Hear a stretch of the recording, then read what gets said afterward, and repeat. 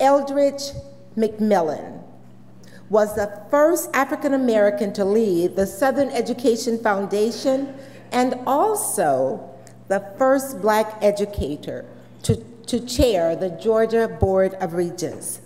Please watch the screens to see more about the amazing contributions this man has made in his lifetime.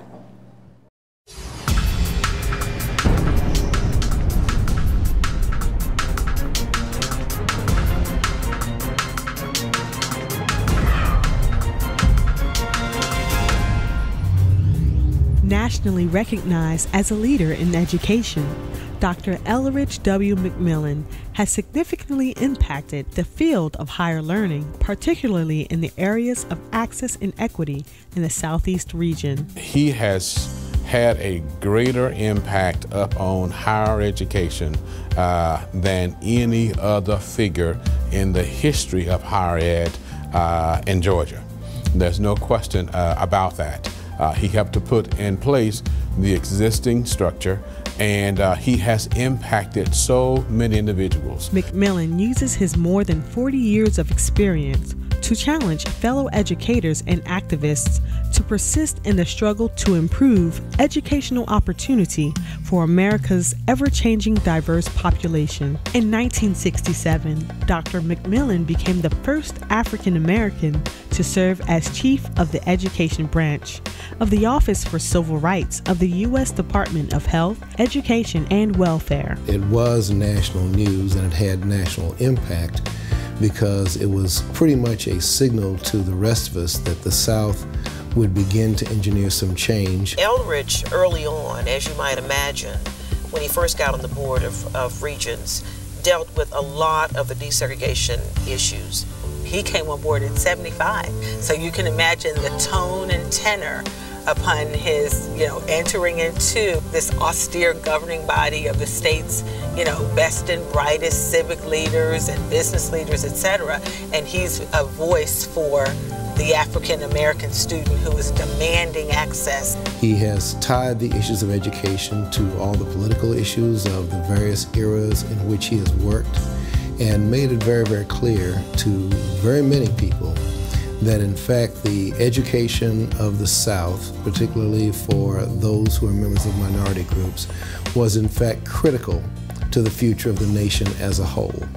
And he drove that point through many venues over many, many years to the point where that understanding became a part of the consciousness of the nation going forward. He was also the first African American to lead the Southern Education Foundation and the first African American to chair Georgia's Board of Regents. For someone to have served in the capacities that he has served for the time period that he served, particularly his time as a member of the University System of Georgia Board of Regents, the longest serving board member and its first African American board member.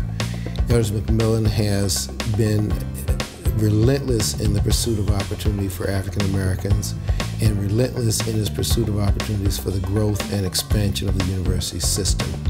McMillan has been center stage for all that has happened here, and we're all blessed by what he has done and what he continues to do. The state of Georgia, if you can really begin to look at the progress that we've made in this state, I mean, we were at the bottom, and to have made the movement and the progress that we've made to making Georgia one of the most attractive states academically, and Elridge having played such an important, such a massive role in that, having seen it, literally seen it from its worst of times and carried it and nurtured it through the best of times. Yeah, he deserves this award. I'm very, very pleased that Elridge McMillan has been put into the ranks of the men of influence. This is a guy who really and truly deserves this recognition, and I am very, very happy that the ABL selected him as one of its honorees this year. You couldn't make a wiser decision. Congratulations, Dr. McMillan. Atlanta Business League is proud to induct Dr. Elridge McMillan into the 2013 Legends Hall of Fame.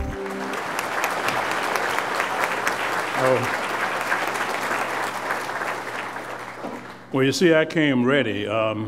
Someone told me that we had 1 minute to make a response. And of course, my response to that was telling me to take a minute to do anything would be like telling Moses to come down off of Mount Sinai with 3 commandments. It won't happen. But what I really did, I came and I had this long 15-minute speech that I was going to make, but after I saw all the other things that are going on, I took my pen out and scribbled off something.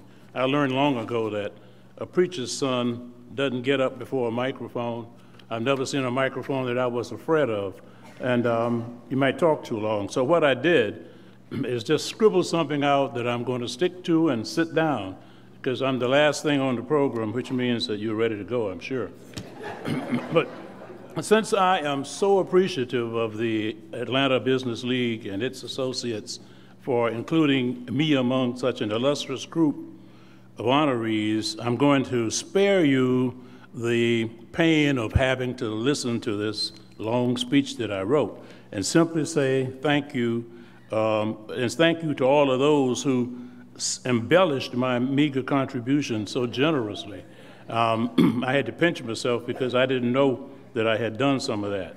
And really, while I'm up here, I know it's always dangerous to single out people or call names when you're in a public gathering, because invariably one will forget someone and one will make that mistake. Well, I'm gonna throw caution to the wind, because there's one person in this room that I should certainly say something about, and I'm going to, and that's Dr. Gary McGaha, who's the president of the Atlanta Metropolitan State College, for allowing me space and place in his administration to continue doing what I enjoy doing most. I was thinking the other day, because I've got a birthday coming up soon, that I have been working for 60 years.